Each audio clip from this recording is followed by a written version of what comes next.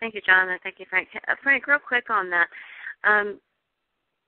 With that being a conflict of interest, so to speak, could not the judge and the solicitor and prosecutor actually be, you could file a malicious prosecution case or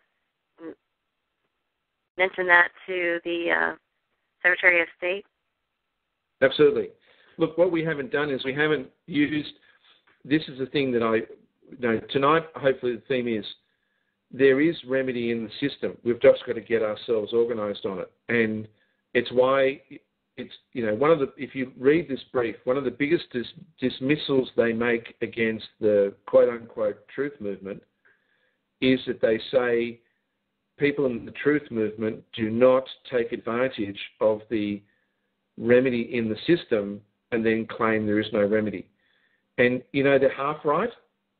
I mean, and we're kind of half wrong because we don't, traditionally, you think about it, so many people, how many times have people never taken up appeals because they say, the appeals never work, or you can't represent yourself in an appeal. So in a sense, there's been this kind of defeatist thing. What we're looking to do now is at all times that we come as intelligent, competent, knowledgeable people, and that we use all the remedies available in their system, and that when they don't follow those remedies, we again use it against them. So, yeah, Terry, you're absolutely spot on. You're 100% spot on that there's all these things that we should be doing that we're not with court cases. Yes, well, it's worth looking into as part of the remedy and make actually the law work for us, even through what we're doing, what you're doing with One Heaven and UCADIA as well. So A Better Way has been hanging on here with the questions for a while, and you're unmuted. So, Frank, can we get to A Better Way? Yeah, absolutely. All right. Hi, thank you all. Yes, my question is concerning the right of occupation and possession. Now, I'm noticing that it has the different steps where it says claim, and those are the documents, I guess, that are not completed, such as the request for discovery of documents for defense and request for response to interrogatories for defense. Now, is that claim section, is that something that needs to get done? Yes, it is, and I'm terribly sorry that those sections haven't been completed because the work on the executor. I mean, this sounds as an excuse, and I know it's an excuse, and I'm sorry. I am working as hard as I can. I know. I know. But yes, those sections desperately need to be completed so that you can follow each of the steps and know how to approach the discovery and how to approach the interrogatories. But in light of what we're doing, I'm really hoping to have those up. I mean, it's the same as the writs. I mean, there's a question tonight, is the habeas corpus ready? No, it's not ready, but absolutely looking at trying to get these things up in the short order in the next few days. And it's just been a volume of work. So, yes. And I do have one more question about that also. Now, under the Certificate of Vacant Possession and Certificate of Serving Title, it states that, yes. My question is, do the witnesses have to be blood relatives? It does not say that.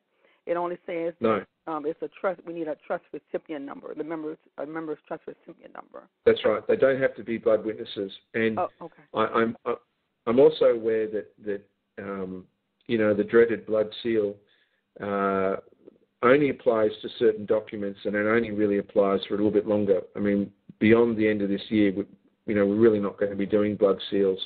Well, we don't permit them anyway. It's the end of the concept of blood seals. But yes, they don't have to be blood relatives that are your witnesses. No, they don't have to be. Okay. And one more quick question. I'm sorry. Okay. Now no, that's fine. I was the one that went through the first section with the claiming the tenancy. Now, in doing that, I did not go through the part where it does the claim. So now I'm going into the appeals part.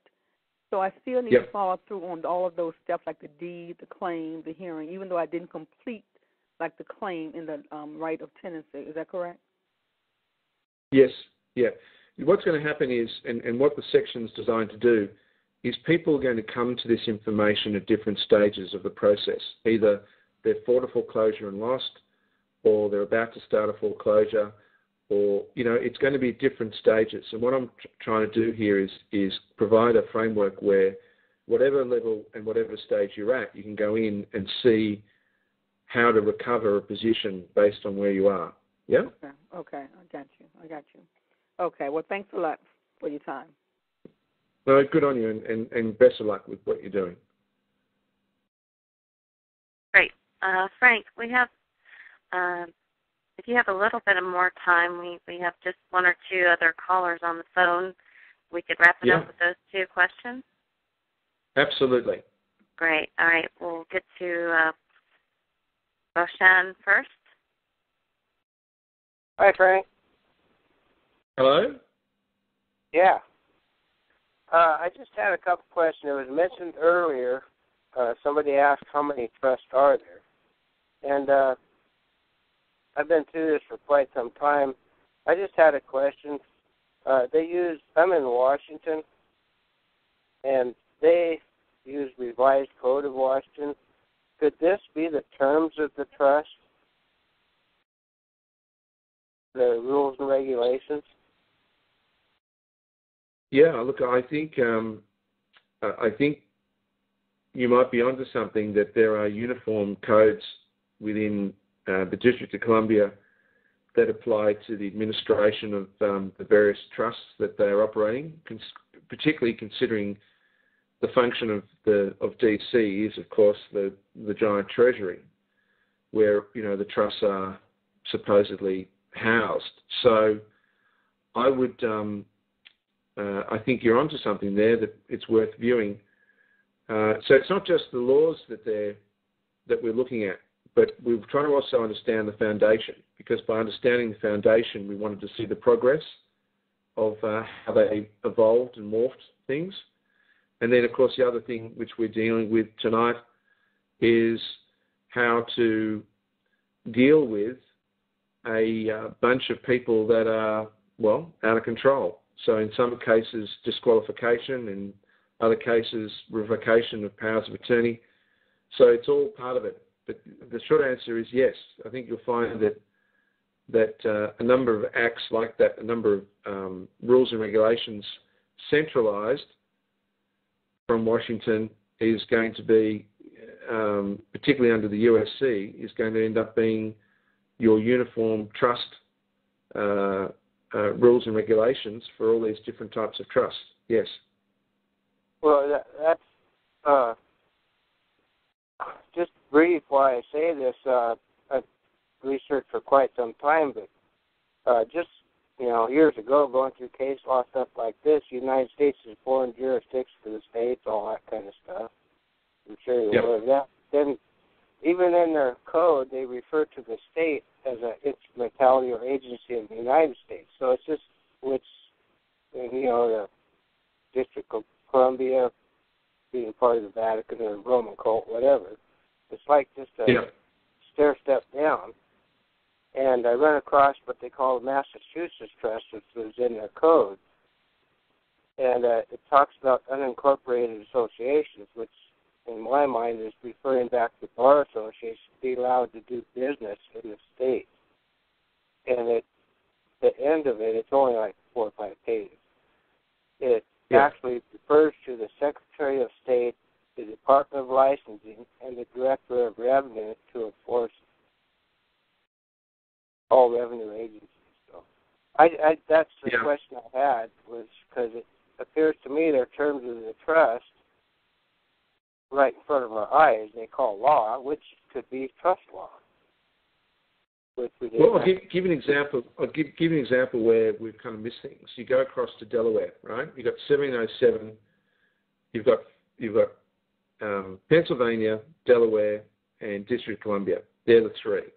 They're the three key ones. So Philadelphia, you end up having the King's Bench, so you end up having powers of the Rota, the highest court. then you end up having in Delaware the Chancery. But you're going to look at the constitutions of Delaware. People don't realise is that through Delaware there was a new charter formed right across the states. And people go and look at the Virginia charter, and they end up finding, the road ends. But it's worth going and viewing the Delaware Constitution because it has an extraordinary amount of information there in plain sight. Delaware basically doesn't hide anything. And a lot of the structures we're talking about and to look for are literally hidden in plain sight in Delaware. They make no hiding of it. So, yeah, I mean, it's getting a handle on how things are put together. It's taken time, but I have a feeling the approach we're taking and the feedback people are taking is positive, that taking a competence, an honourable and non-adversarial approach in staying in honour and not allowing them to use non-response or what they would claim as belligerent behaviour against us, and to focus, which we're doing at the moment, on getting on top of trust law. And now that we know that all court matters is the sacrament of penance, this has been a historic bedrock for us to keep our focus and not be distracted, because there's a lot to learn and it's easy to be distracted. So thanks for your feedback and thanks for your questions. Okay, all right, thank you. We have one more from North New Jersey, Frank, and can we wrap up with that? Yep. All right, North New Jersey.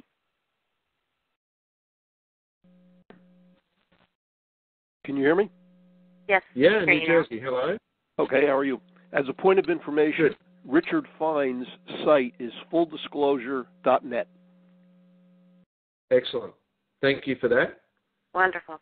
Yeah. Okay, and you can put a /blogs/9/6.php.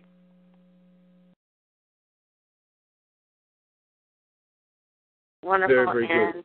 We'll see if Gerald can get that also put on the university website. Okay, thank you for the work you do. I appreciate it. No, thank you. And Terry, before we wrap up, there was just one question that was put on the chat about the revocation of guardianship and power of attorney. Yes. Yes. I want to get that up quick, smart, as a document that goes with the appointment of executor. Absolutely. It's a missing document we want to get up because you heard tonight this is one of the games they're playing over and over again. And yes, even though we do it through the EDP process, we need one that's suitable just for the straight-up executor process. Yeah. All right, great. Thank you, Frank. Did you have anything else to close with, or we'll just get back at it? I just want to thank everyone. And by the way, I want to thank too you, Terry. It was great to have you host tonight. And I appreciate everyone that's helping in everything you're doing. I really appreciate people's approach to this and that maturity to this and the excitement of actually us becoming competent and also approaching this as honourable.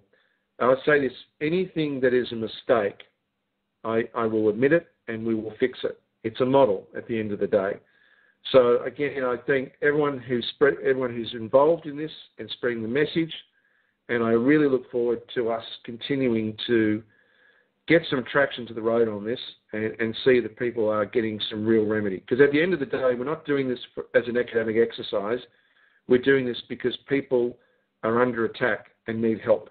And I hope people are finding in this process that their spirit is supported, that they find remedy in their lives, and that they're not alone. So thanks again, Terry, and thank you everyone for the questions tonight. Well, thank you, Frank, and it was a great call tonight, and thank you for the extra time. I know we went over, and thank you everyone for participating and giving your great questions. And I know all of you appreciate Frank's extra time tonight, and as he continues on with much more work and getting those documents ready for everyone. So thank you again, Frank, and we'll see everyone next week.